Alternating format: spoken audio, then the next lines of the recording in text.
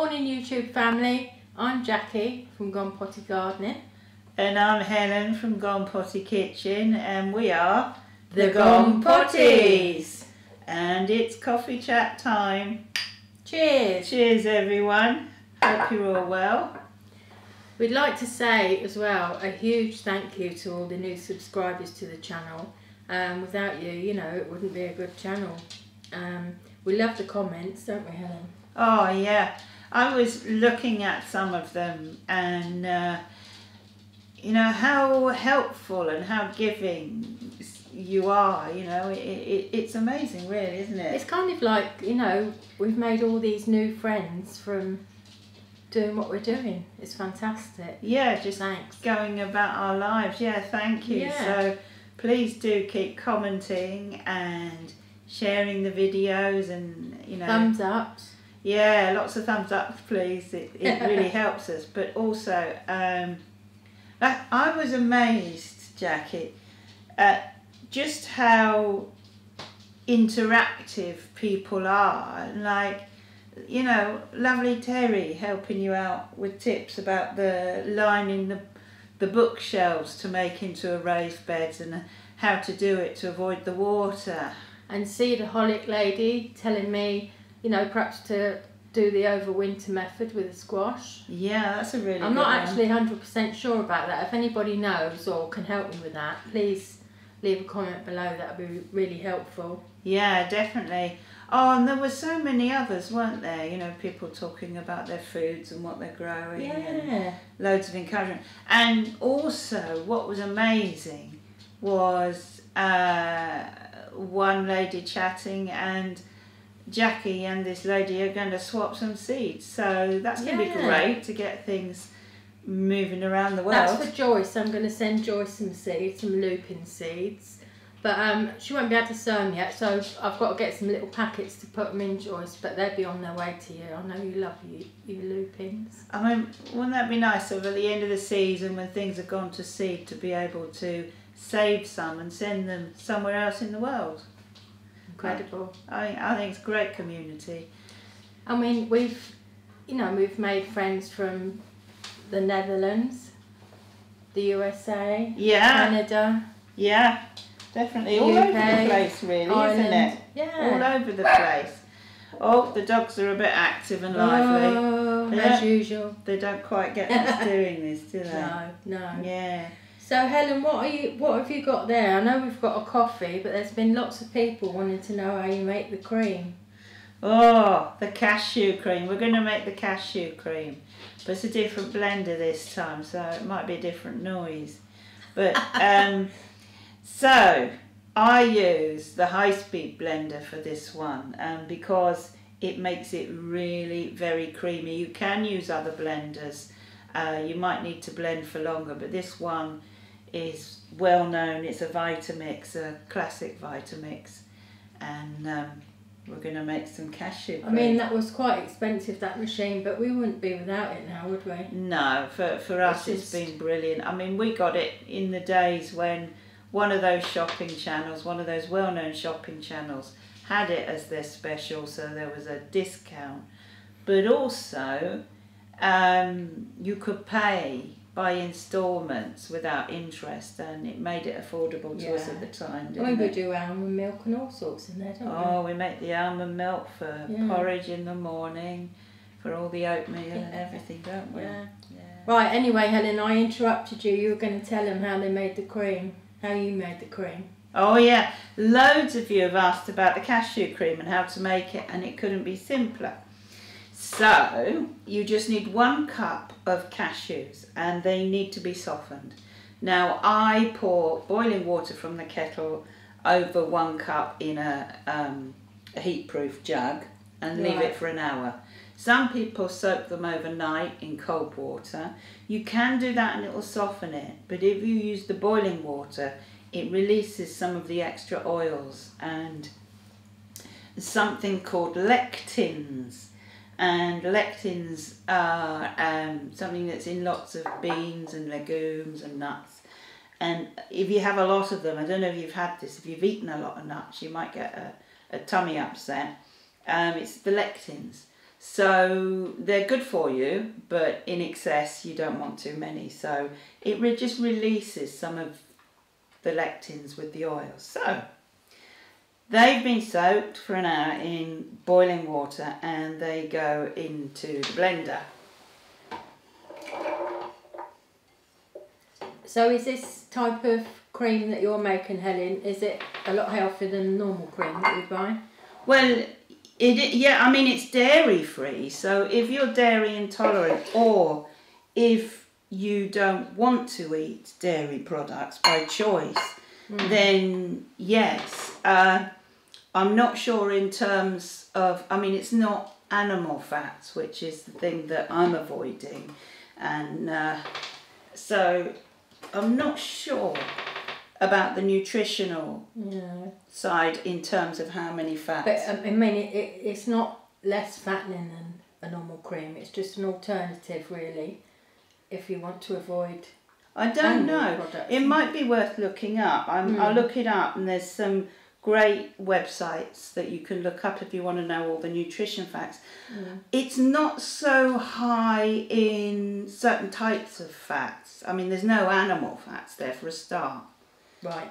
Yeah, so yeah, that's it, yeah. If it's the animal fats that are a problem for you, then you're not going to get any of them. But yeah, you know, the cashew nut is rich in oils. Or the other side to it, really, not everyone has cream indoors if they fancy a coffee. That's true. But you might, now you know how to make it, you might have a few cashews in the cupboard. Definitely. And then you've always got a nice coffee. Well, should we make it? Yeah, go on. Do you want some in your coffee? Yeah. All right then, well, this could be a bit noisy, so... I'll drink a bit of this because I'd put normal milk in there. So I'll count you in. 1, 2, 3...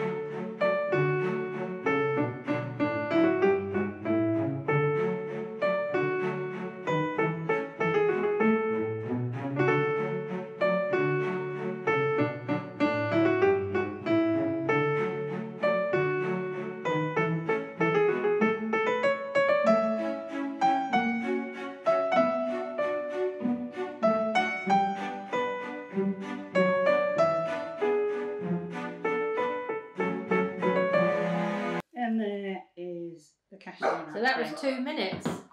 You want this jar? So we've got a nice sterilised clean jar here. That was probably the fastest 2 minutes of your life because I'll edit out a little bit maybe. But 2 minutes, and you can see it's steaming a bit. It's got warm, which is lovely. So here we go. Look at that. Wow, it smells lovely as well. Yeah. So there's your cream.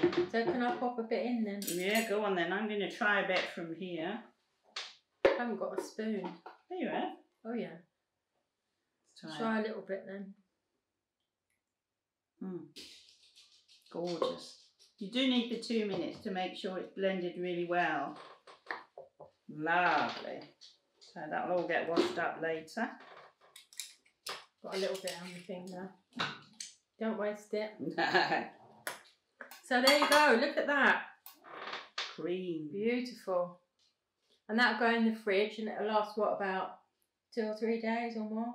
Yeah, definitely good for 3 days, 4 days. I suppose it depends on where. Yeah. 2 days. If it lasts that long, because it is nice. I've been wondering about playing with it and maybe putting in a vanilla pod or something. And that would be nice. Sort of making it a bit like a chantilly cream or something. So. Don't.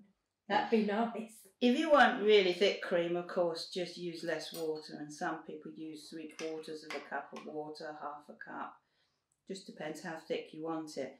But what we've made there and the consistency it is there will thicken a little bit more in the fridge once it's cooled down. So you trial and error, really. Do you need to add water if it thickens or no? We just give it a good shake. Yeah, just give it a good shake. But the consistency, that'll thicken. Yeah, I'm not going to eat that. I've dripped a bit off my spoon and it's on the table. So I don't know I don't think you can see it. Maybe you can. I don't know. There's a little bit there, but I think Jackie thinks I'm going to look it up or something. Have some decorum. Later. Oh dear. I'll do it later. That sounds nice though, that vanilla cream. Yeah. I fancy that. Sounds really nice. So what have you been up to in the garden? Well, I've been out and about this morning. It's really cold. I've ordered one of those Russian hats, so you might see me all dressed up like that with the big flaps down here outside. She's going to have ear flaps. It's so cold that we had our first frost today, and it was cold, wasn't it? I mean, it looked a few days ago like it might have been a little bit frosty, but today was a real frost. But today, it wasn't really gardening. In a bit, I'm going outside in the garage. We store the coal in the outhouse, and so I just want to put a bit of a frame in there, and I've got piles and piles of kindling that I've been saving round the back, sawing, to little sizes for the fire, to get the fire going. So to keep it dry, I want to store it in there. So that's what I'll be doing this afternoon. It's great, really, isn't it? Because I mean, even if you've got an allotment or you've got a good plot of land, or even if you've just got some tubs on a balcony, it's just that lovely feeling of connecting with nature. I love it. So do I. Beautiful, isn't it? I'm so glad we made the decision to move here. Yeah, me too. It's we couldn't wish for more, really, could we? No, we're grateful as well. We have a simple life, and we are simple, aren't we? Yeah, you are. Talk for yourself. Actually, talking of that, yeah, I've been looking at something called signature foods, and now it might be a bit crazy, but there must be something in this, because there's this idea that certain foods that look like parts of the human body are really good for you, like walnuts. Now, we all know walnut looks like a brain, but it's full of omega-3s, which are really good for brain health. And then the tomato, when you cut it in half,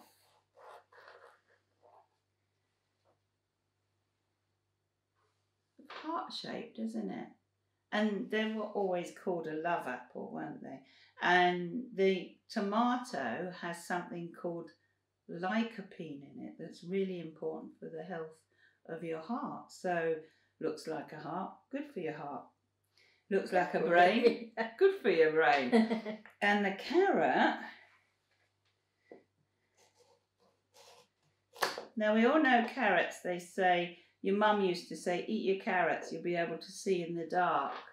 But when you cut it in half and you look at it, it sort of does look like an eye. But if you look at it it's not the same shape as an eye, but if you look at it in great detail, there's lots of little striations around the centre. And they look like the iris. So... it's incredible, really. It's really fun. I mean, they said celery is good for bones, and grapefruits are they've got something in that protects you against breast cancer, apparently. Really? It's amazing, really. But I think this is fascinating for me as a bit of a nerd, that the food, what the food looks like is what it's good for. So... all science and stuff like that interests you, doesn't it, Helen? Yeah, a bit of a nerd, really. Science of food and... Bit of a nerd. Yeah. So what plans you got this week for the garden? Well, I've got to do an autumn clean-up, definitely. Get it all clear. And down the back there, I've got a big pile of wood chips that's been there quite well since the beginning of this year. So it had been quite decomposed now, so I'll be able to bring that up. I want to spread that on some of the beds with the donkey manure, and then I'm going to look into doing some overwintering seeds. Nice. I'm looking for some good tips now, people, if you've tried it. Maybe I do need to get some of them going a bit earlier in the season, because we do get a lot of rain here, and inevitably a lot of slugs come with the rain, don't they, in the damp. And They're my best friends, aren't they? You know, the other night. Oh. The other night was really funny. She got into bed and started screaming. There was a slug, a black slug that big, on the bedroom wall. How the hell did it get in there? The window wasn't open. No, she ran out the room. I think they're haunting me, they are. Yeah, the slug. Yeah, you are. I'm going to have to build them their own little house. Perhaps I should get a little, you know, an upturned washing up bowl and put loads of slimy veg in there or something and let them go there. The slug house. Yeah, the slug house. That's a good idea. You're going to make a slug house. I'm going to make a slug house now. Look out for the video of the slug house. Yeah, yeah. One year, I was working in Australia and I got a text message from Jackie, all panicky, saying, "Oh my God, I can't stand it. There's a hedgehog in the garden. It's horrible. It's horrible. I hate hedgehogs." I love hedgehogs. But anyway, Jackie thought, "Ooh, it's horrible." It's the thought of them full of fleas and all that. That's the thing that I didn't like. But anyway, she said, "I've got to get rid of it." And I said, "All right then." And I thought, well, I can't do anything. I'm in Australia and she's in the UK at the time. That's where we live.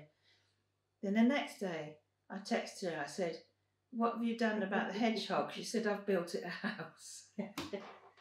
And then I used to put little pouches of that dog food out and they used to come every night and finish it off. Yeah, but do you realise now why it didn't go away? Because you made it a house. I know. You made it welcome. I know. I love it. So even though I didn't like it, I still helped it, didn't I? Oh, what a softie. But I'll tell you what's funny. Is we could do with loads of hedgehogs here to eat all those slugs. Because I think you prefer hedgehogs for slugs. I reckon ducks get rid of them as well. I'm not having a duck. No. What's a duck do? Well, it'll probably... Quack, quack. Yeah. Yeah. But it'll probably not only get rid of the slugs, it'll eat the plants or something. Mm. It will ruin the veg garden. Yeah, well, there you go. So that'd be no good. And the dogs would chase them, so that's out of the question, really. So, well, so that's the cashew cream. That's the thing. That's your garden projects. yeah. I'm going to do some more cooking bits and pieces. My usual vegan, whole food, plant-based. And I shall be doing a little bit in the garden. I shall film bits and pieces of that. It's not really gardening time of the year now, but I still share what I'm up to in the garden. Yeah. And with that, everyone, I think we're love you and leave you. And thank you for subscribing. It's been a brilliant week. Yeah. And for commenting. We love it. We love the interaction. We love that it's building a really friendly community. So please tell your friends. But thank you for making me welcome as well. But thank you for being there on the channel. It's brilliant.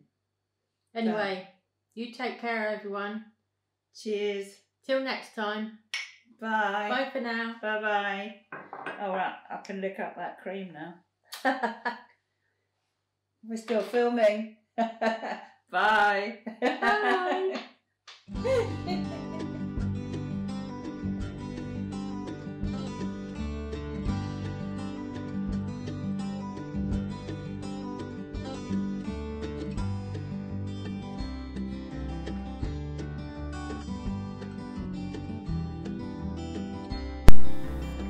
Why not come and join me on Facebook or Instagram? The link is in the description.